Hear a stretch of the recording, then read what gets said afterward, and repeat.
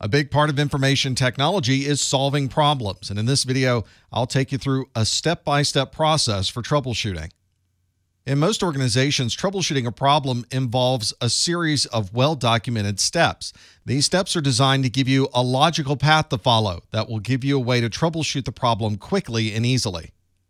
One of the reasons we have this formal troubleshooting flowchart is because of change control. Change control is a way that we can manage any changes that might occur in our environment.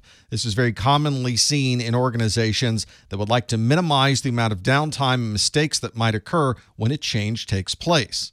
When you're at home, you can make changes to your operating system or changes to your local network without informing anyone else the change is taking place. But outside of your home networks in your organization, there's a formal process for making these changes. This process starts with the planning process. You need to decide what change might occur. For example, you might need to plan to perform a software update or an operating system patch on a server. Before making that change, you need to determine what the risk is for that particular change. If you make a change to a server and there's some type of problem, will that server become unavailable? And if that server is unavailable, how does that affect the overall business? Change management also means that there is a recovery plan. So you can implement a change, and if that change does not work, you have a way to revert back to the original configuration. It's common to have a duplicate server in a lab that you can then perform the update and then perform tests to make sure that the server is working normally. Now that you understand the impact of this particular change, you've performed testing to make sure that it works, you can document this information and present your results to the Change Control Committee.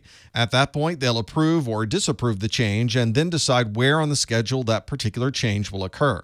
And then on that date, you're able to make those changes. As you can see, this change control process is much more involved than making changes by yourself on your home network, but it's designed to make sure that all of the systems and all of the applications are always available and that everybody knows what changes might be occurring at what time.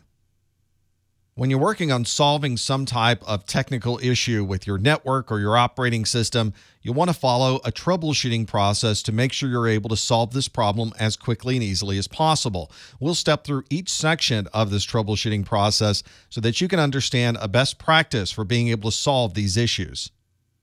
The first step in solving a problem is understanding the problem from the beginning.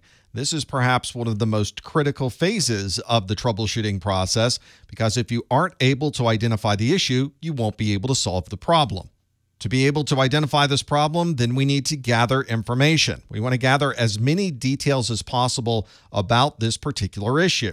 You want to be able to duplicate this issue, and one of the ways that we're going to be able to duplicate it is to know exactly what the problem is to begin with. You want to be able to identify all of the symptoms that are occurring when this problem is happening. You may find that multiple symptoms are occurring, and that might be related to a single problem, or there might be multiple problems that you're troubleshooting simultaneously. If you're working with a user that's having this problem, make sure you ask them as many questions as you can about the issue. What type of problem is occurring? Do you see any error messages on the screen? What happens after the error message is displayed? Try to gather as much information as possible so that you can understand exactly what the user is seeing from their side.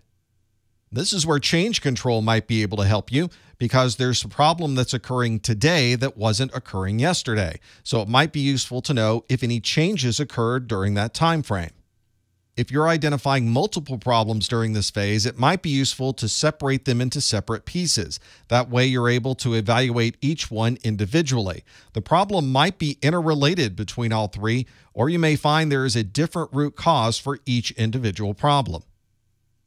It's during this problem identification that you may want to perform some backups. You will eventually be making changes to this environment, so it may be a good idea to have a backup that you can restore to if you run into problems.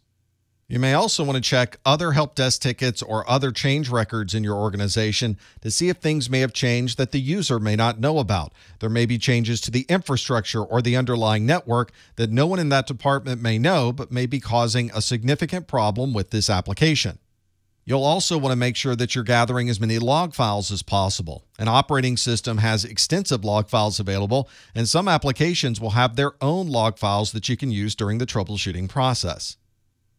Now that we've gathered information about the problem, we need to establish a theory about why the problem is occurring. And with most things, the simplest explanation is often the most likely. So use Occam's razor to be able to make a list of possible reasons that this problem is occurring.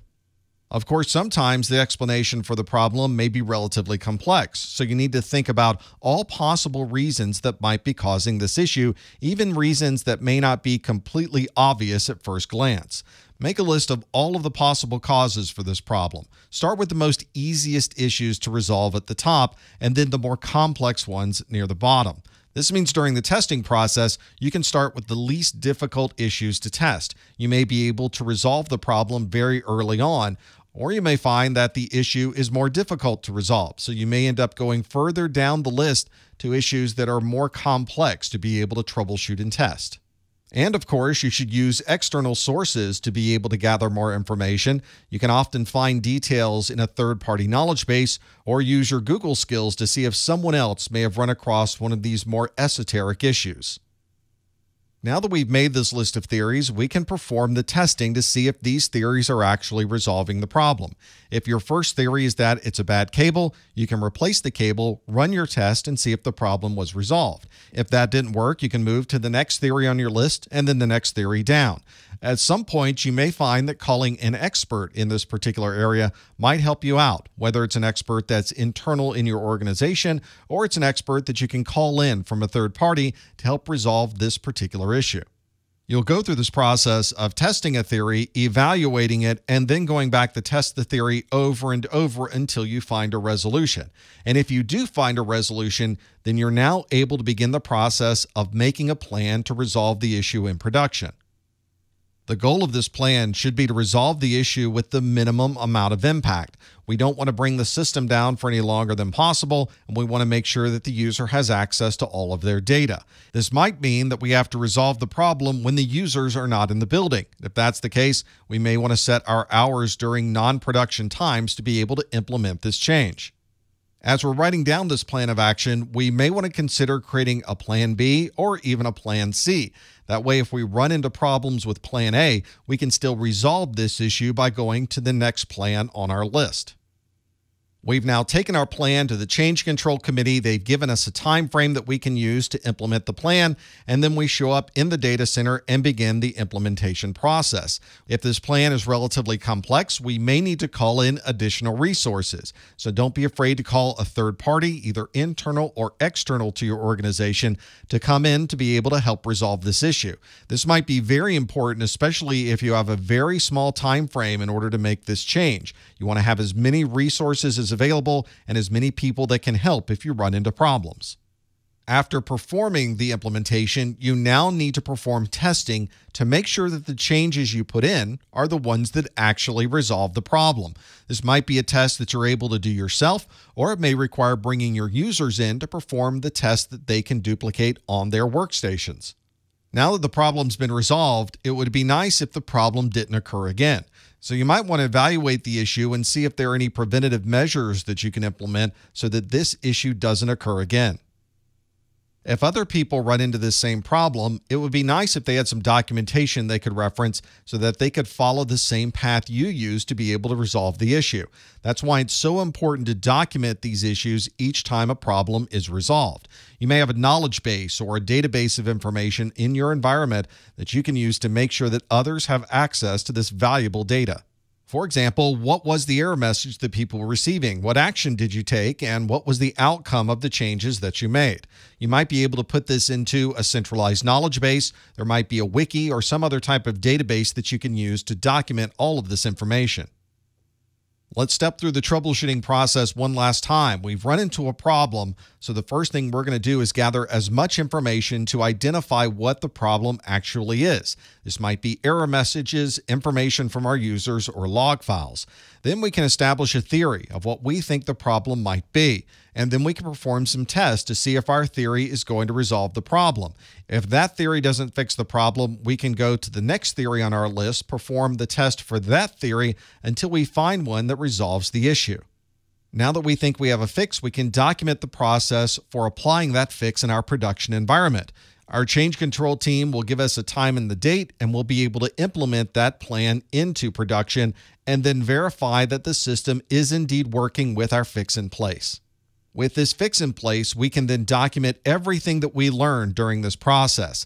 If this problem occurs again, we'll have a database or a knowledge base of notes that we can use to solve the problem and make sure that everything is working properly.